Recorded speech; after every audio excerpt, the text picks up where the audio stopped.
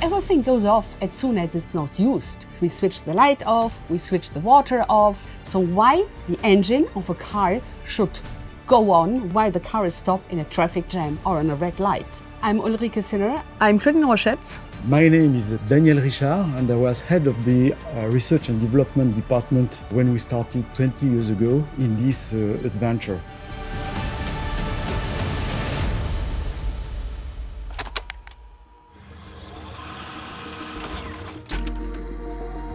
At that time, electrification was just at the beginning, with the launch of the Prius from Toyota in 1997. However, this solution was still expensive.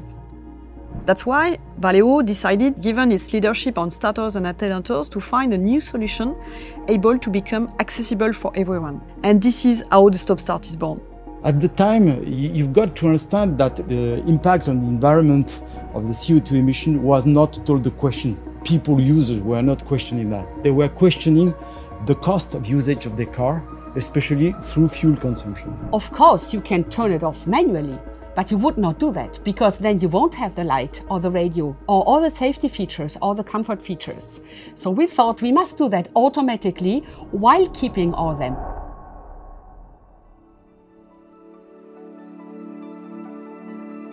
Basically, cars have a generator and a starter. The starter starts the engine and the generator generates electricity.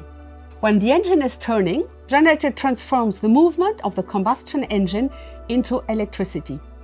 And this electricity is there for all the comfort and safety features which I've mentioned. Our idea was to make a machine which is alternator and starter in the same time and which could recrank the engine as soon as required and which allows, throughout a stronger battery, to make work all these function and safety electric systems which I've mentioned before.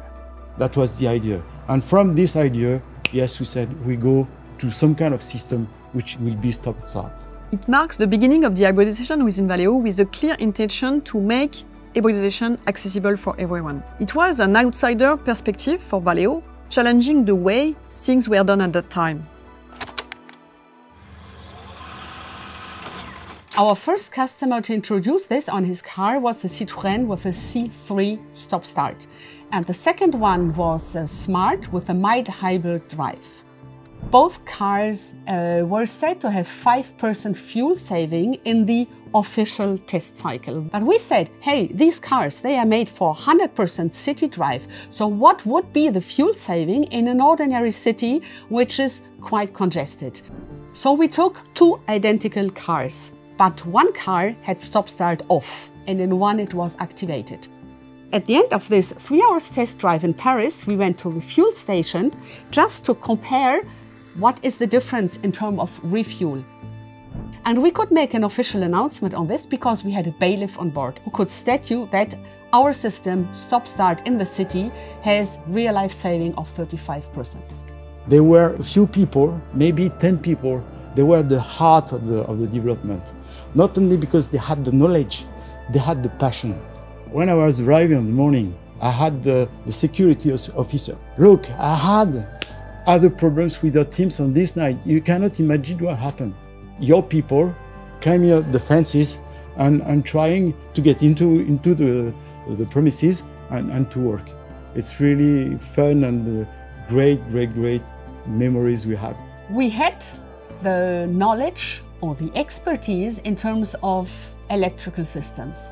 So to make a starter who is transforming electricity into movement to crank the engine, or to make a generator who is transforming the movement of the engine into the electricity. So now we said we combine them both. But if you combine them both, then you need a very sophisticated electronic on the rear of the machine.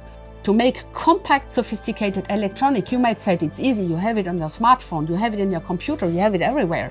Yes, of course, but this is more challenging on an alternator which is under the hood of the engine, which is turning at 6,000 RPM, which is 120 degrees, which has shocks, lots of dusts, gasoline vapors and everything. So that was the challenge to make it. But not only to integrate it in this environment, but also to respect reliability and cybersecurity.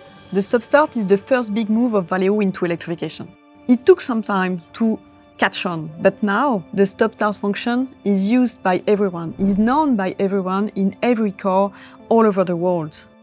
This has become a new standard, a state-of-the-art function in every car for everybody.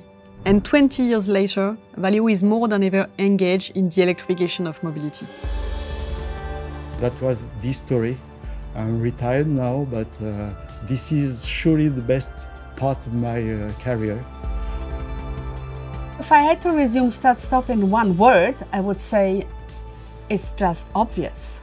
It's common sense. The stop-start adventure in one word: pioneer.